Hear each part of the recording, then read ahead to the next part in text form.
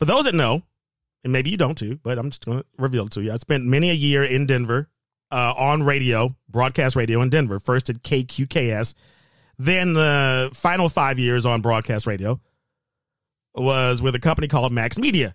Max Media owns Jammin 1015, the station I worked at, and then 1071 has been a train wreck of a frequency. They flip that thing like every year and a half. When I say flip, that means change the format of the station.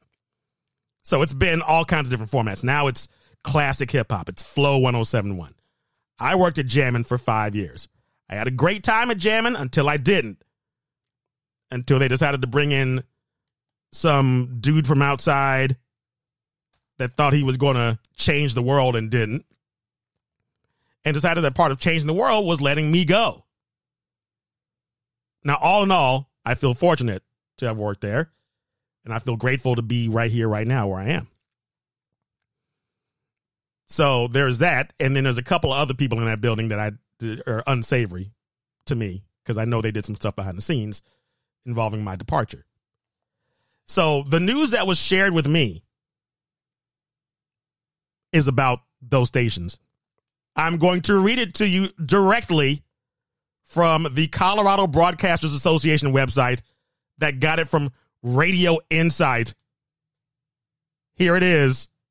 Pillar of Fire has agreed to acquire Max Media's Rhythmic AC Jammin 1015 and Classic Hip Hop Flow 1071 for a cost of $7.775 million. The two stations will join Pillar of Fire's Christian Preaching 910 KPOF Denver, as well as two other stations, one in Cincinnati, one in New Jersey. Pillar of Fire Broadcasting has filed with the FCC to purchase Jammin 1015 and Flow 1071.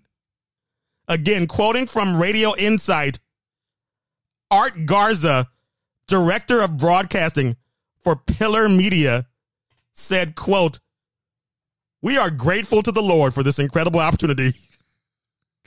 It's been a prayer of the Pillar of Fire board for many years to expand its ministry in Denver.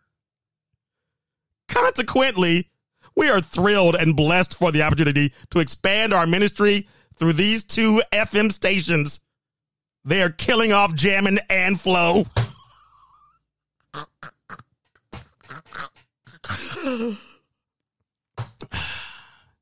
Hold on, I'm sorry. Let me put on my petty hat.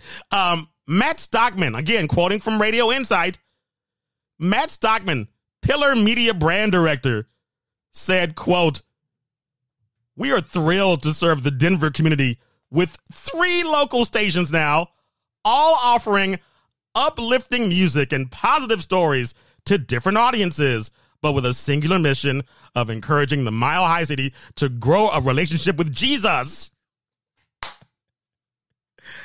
Amen. Amen.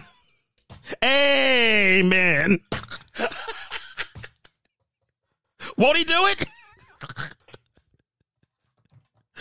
Won't he do it?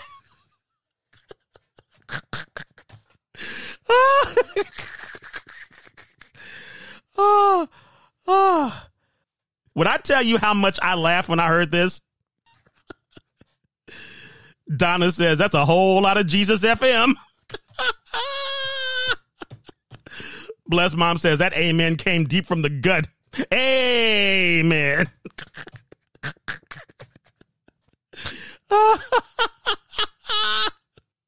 I'm going to be clear. Although I think I know you know my heart.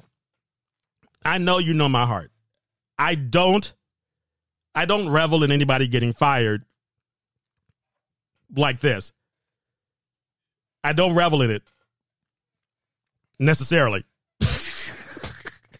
Except for this case. Now, the purchase is pending. It's pending. The FCC has to approve of the purchase. I don't see any reason why they wouldn't, because Pillar of Fire Broadcasting is a stalwart in Denver. Pillar of Fire Broadcasting, get this, Are you ready for this?